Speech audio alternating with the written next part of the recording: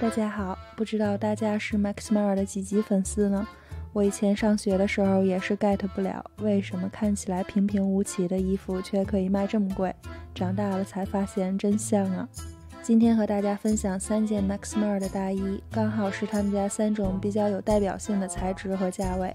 分别是 S 系列的羊毛大衣、经典款的101-801和一件羊绒大衣。我会从这几个方面来解析每一件，也会做一些横向比较，最后再介绍一些其他的经典款，以及一些小小的不成熟的经验和参考方向。先简单介绍一下他们的产品线，大概是这7个 collections， 其中 Max Mara 是主线，用料比较好，款式也比较经典。Italia 是一个比较高档的系列，款式的数量不多，但渐渐高级，是贵妇级别。左边第3个，说实话我之前都不知道，是这次整理资料的时候才发现的，好像是一个新命名的系列，产品数量也不多，给我的感觉是经典款的一些小变更或者季节色。S 是我很喜欢的一个系列，用的面料虽然没有左边3个那么高级，但质量也是非常好的，剪裁款式也都很经典，价格适中。Sport Max 的风格比较先锋和个性一些， Studio 的话比较中规中矩，整体风格稍微休闲一些。Weekend 是比较年轻化的一个支线，用料一般，价格也是这里面当中最低的。那我先从 S 系的这一件开始说，材质是100%羊毛，没有衬里，但我穿短袖也不会觉得它扎皮肤，是很顺滑的。这件是直线型的剪裁，领口是比较适中的宽度，袖子是直筒顺下来的，有3条隐形的缝合线，袖长很合身，不会过长，里面也挺宽松的，可以穿比较厚的毛衣。没有扣子，配有1条腰带，我通常都是敞开穿的，只有特别冷的时候才会系腰带。背面肩膀的部分有一层重合的肩片，底部有开叉，有2个内嵌口袋，入口处有简洁的修饰。大衣没有外缝线，都是隐藏的，所以整体非常简洁大方，单看也不觉得多么的薄，但和另外2件比起来确实薄了很多，重量大概 0.7 公斤，穿起来完全没有负重感，保暖性适中，10度以下穿可能会有点单薄，但非常适合春秋天穿。我这件是2年半前买的，但他们每年都会出类似的版型，虽然名字不一样，但说实话都差不多，材质也一样，经典色也一直都有。我这件颜色是沙白色，是很明亮大气的，如果你没有一件浅色系的大衣的话，我还挺建议尝试一下这个颜色的，它其实很好搭配，在沉闷的秋冬天会给人一种眼前一亮的感觉，我每次穿它心情都很好。这一件整体来说比较合身，穿上是很利索的感觉，一点也不笨重，而且很飘逸，我非常喜欢这一件，穿上以后让人感觉很洒脱和自信。S 系列的大衣价位大概在700到1500磅之间，类似这一款的羊毛大衣价位在750到860之间，部分款式是会打折的，我这件好像是6折或7折入手的。作为一个能穿好多年的经典大衣，真的非常划算，是我非常推荐大家注意的一个直线品牌。下一件我们说101-801 Max Mara 最经典的款式，它有自己专门的防尘袋和木质衣架，这个待遇确实是不一样，和 S 系那件比起来要厚实很多，触感是很顺滑的，不扎皮肤。这个材质在某一个光线和角度下会有一点点光泽度，但总的来说还是呈哑光的。针脚是外缝线，做工处理得很棒，领子是稍微偏宽一些的，很摩登，有一点垫肩，让版型更挺阔。袖子是整条垂直下来的，胳膊外侧有缝线，袖子是很宽松的，也可以穿厚毛衣。双排扣，共6颗扣子，扣子的背面也是用另外一种纽扣来固定。配有一根腰带，但腰身部分并没有可以穿过腰带的孔绳，这个款式其实也不太适合系腰带，加了孔绳还会破坏简洁度，所以这个腰带应该只是一个以防万一的附加品，但他们在里面有专门做一个穿孔来存放腰带，非常贴心。有衬里，而且应该是专门针对101-801的衬里，PONTILE的 M 字母，其中个别是用金属线绣制的，右侧还有101-801的介绍和简易画，是金属线制成的，这也是一个口袋，而且配有扣子，小扣子还有自己的扣眼和隐藏口袋，真的是非常的精致。大衣的两侧有内置口袋，外部有缝边，入口是斜着的。我很喜欢这个口袋的设计，既有一些设计感，又很低调，而且非常实用。口袋里面的布料是绒绒的，手放进去特别暖和。背面的底端是没有开叉的，整个版型是直筒型的，是很硬朗、很潇洒，比较中性化的风格。这个是偏大的 oversize， 我穿的是比平时的衣服小一号的。大家选的时候最好选平时的尺寸或者小一号，千万不能选大一号。这个剪裁是不挑身型的，因为它不贴身，是支棱起来的，能把所有的缺点都掩盖起来。穿起来的感觉就是非常的利落和帅气，上身感觉很舒适，而且很好搭配衣服。重量大概 1.3 公斤，用手这么拿着确实觉得很重，但是穿在身上感觉不出来。它很厚实，也很抗风，给人很大的安全感。平常我是不扣扣子也不用腰带的，只有很冷的时候才会扣扣子。之前有一次在零下的深夜街头也没觉得冷，当然也不是全靠大衣，你不能里面穿一 T 恤然后套一大衣出门冷就说大衣不保暖。我有一个保暖秘籍，稍后分享给大家。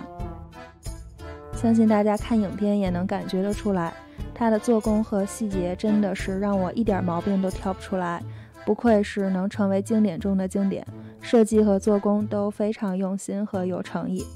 这件在英国的售价现在是2300镑，不同国家的定价会不太一样，普遍来说欧洲会便宜一点，因为是经典款，所以这个通常是不打折的。但我有见过几个季节色有打折，像红色之类的，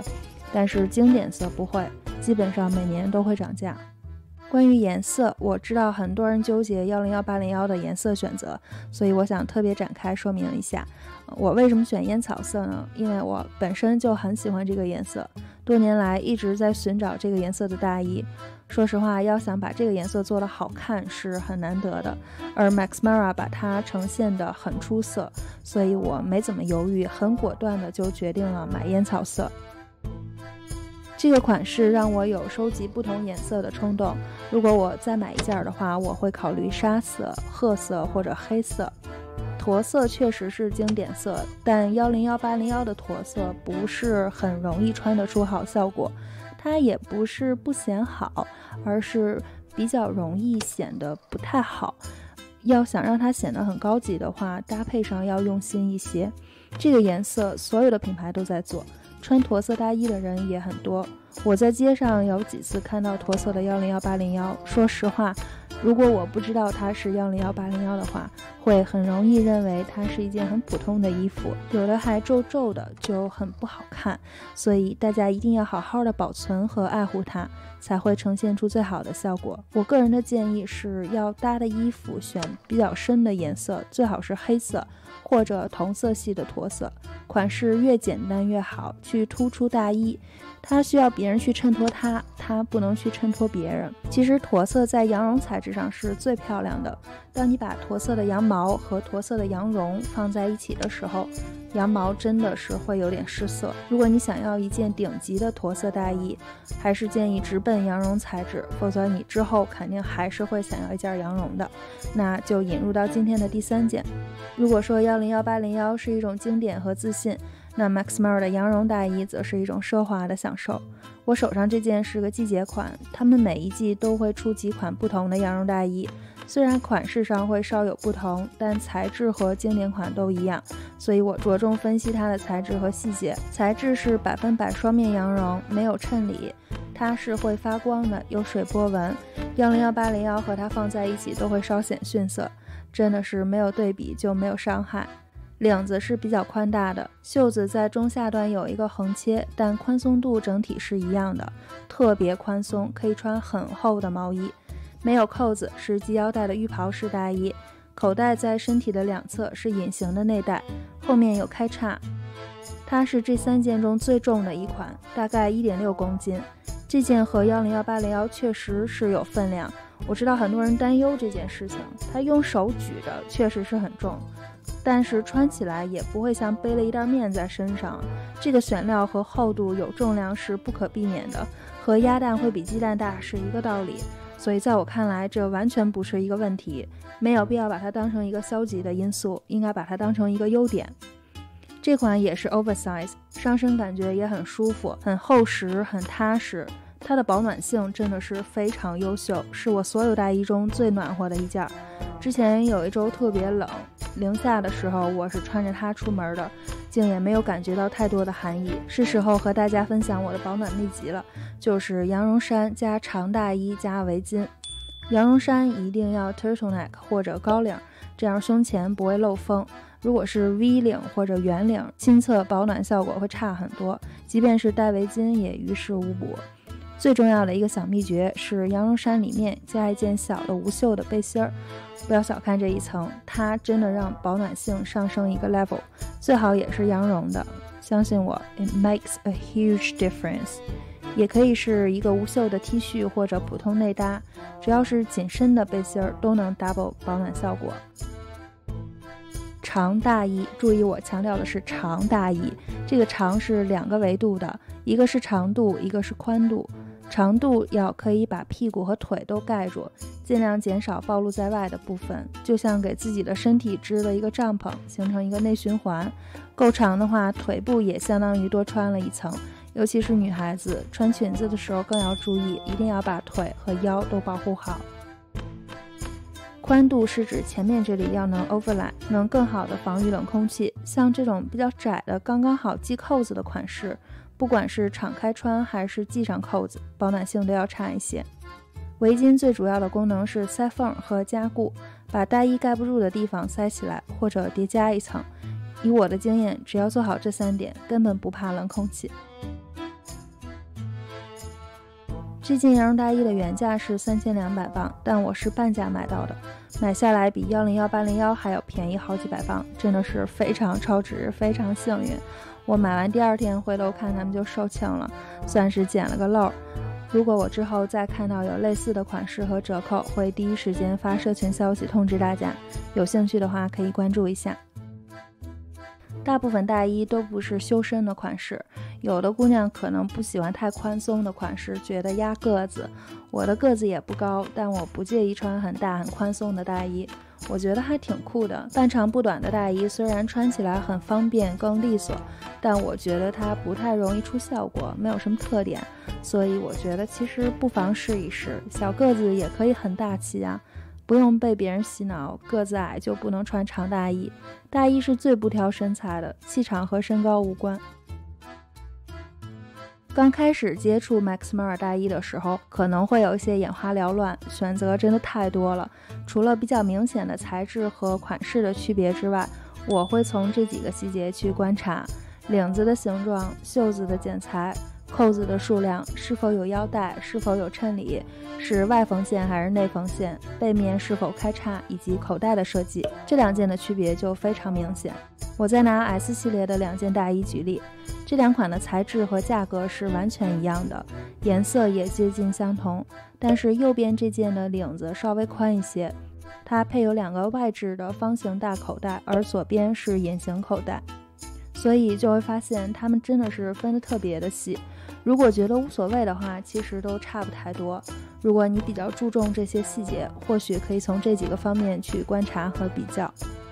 7个产品线中，我最推荐的是主线 Max Mara 和 S 系列。S 系很适合做入门款，材质剪裁都不错，价位适中，也是可以穿很多年的款式。即便目标是要入主线的经典款 S 系，我依然推荐可以入手，它的性价比真的很高。预算足够的话，左边3个可以任选。Sport Max 适合个性一些的穿搭， Studio 我觉得没有什么特别之处，不需要浪费太多时间。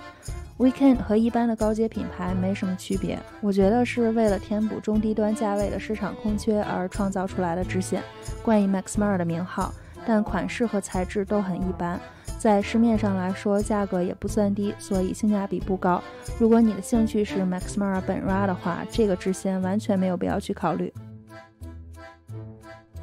在主线中还有几个其他的经典款 Manuela，起初我是在这个和101、801之间犹豫不决。这一款的材质是骆驼毛，是有光泽感的，有一点点类似羊绒的光泽，因为我已经有了那个羊绒大衣嘛，所以后来就把这个给排除了。它的自重也很重，没有扣子，浴袍式，更加优雅知性一些，比较适合成熟稳重的女士，往成熟高贵的方向搭配会更出彩一些。Teddy 背我个人是还没有考虑过要入手，因为我觉得这个造型稍微有一点点突出，我不确定年龄再大一些还会不会喜欢它。这几年买东西，尤其是比较贵的包和衣服，都是往后想，最起码10年起跳，所以我不知道10年以后我还会不会想穿它。如果你也是想要入手一件能穿几10年的大衣，我个人觉得这是一个值得考虑的点。但我不得不承认，Teddy是真的很可爱。我有一个类似材质的包包，真的太可爱了。在外面特别冷的时候，摸摸它就觉得又软又暖和。所以我可以想象得到，穿一整个毛毛的 Teddy 在身上会有多么大的幸福感。我下次去逛街的时候去试一下，试穿体验我会在下方留言区置顶。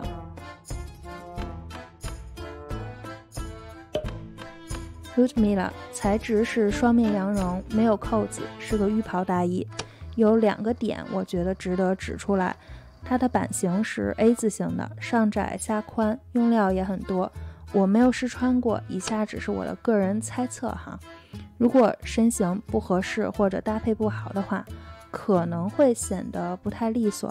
可能会稍显臃肿，所以搭配上要注意一下。还有就是我不太喜欢那2个大口袋，我觉得稍微有一点突兀，其他的地方都很完美。我特别喜欢这个烟草色，真的太漂亮了。101-801的烟草色和它放在一起，应该都会相形见绌。如果穿烟草色或驼色的羊绒大衣，配黑色的高领毛衣，然后头发梳得光光亮亮的，哇塞，简直贵气逼人啊！而且一定要有一点年纪才有味道。他们还有一个经典系列 The Cube， 是专注在羽绒衣的一个系列。我们今天只讲羊毛羊绒大衣，所以这个系列就不多做介绍了。如果你喜欢穿羽绒服， The Cube 还是挺值得深挖一下的。我觉得它比普通的羽绒衣要有趣很多。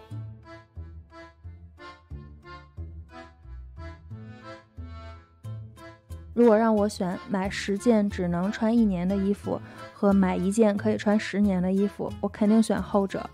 如果你不是打算把一件东西卖掉，那它的投资价值就在于每一次的穿着体验和情绪价值，而且寿命越长就越划得来。那 Max Mara 的经典款把这几个点都占了，它使用的是最顶尖的材质，款式也绝对不会过时，是名副其实可以伴随一生的大衣。最主要的是每一次提供的穿着体验和幸福感，这个是没有办法单独买到的。所以如果能发现适合自己的面料和款式，我认为是很值得投资的，而且年龄越大越能穿出味道。如果有足够的预算，并且非常喜欢他们经典款的话，我的教训是不要等太久，